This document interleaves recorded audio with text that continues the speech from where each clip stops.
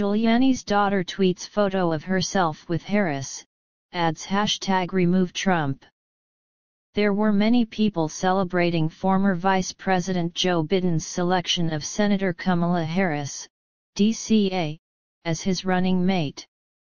One of those people cheering publicly is Rudy Giuliani's 31-year-old daughter Caroline. She is the product of the former New York City mayor's second marriage to Donna Hanover.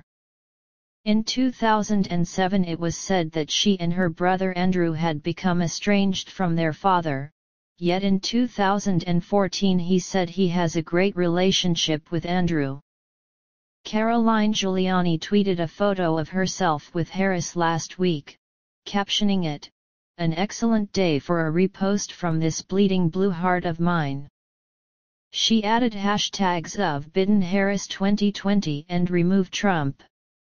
Harris has in the past suggested that Rudy Giuliani should be disbarred. Additionally, the daughter of Trump's personal attorney shared a link to a page to donate to the Biden campaign. She wrote, "While there's some momentum here, a reminder to please donate to help start turning this SH around. It's a matter of life or, many, death, at this point," obviously referring to the coronavirus pandemic that many blame Trump for. A day later, Rudy Giuliani appeared on Fox and Friends First and referred to Harris as the worst nightmare as a prosecutor. He discussed Harris's time as a prosecutor and district attorney in San Francisco by noting that she was in some cases overly lenient and other cases ridiculously strict, and in some cases looks completely corrupt. He explained that in order to impress the police, she prosecuted 1,500 marijuana cases. Caroline Giuliani's politics are known to her father. Her support of the Biden/Harris ticket is not a shock. In a 2016 interview, before her father was Trump's attorney, she said, "I love 2016 Democratic presidential candidate Hillary Clinton. I think she's by far the most qualified candidate that we've had in a long while. My dad knows. I was for former President Barack Obama in 2012.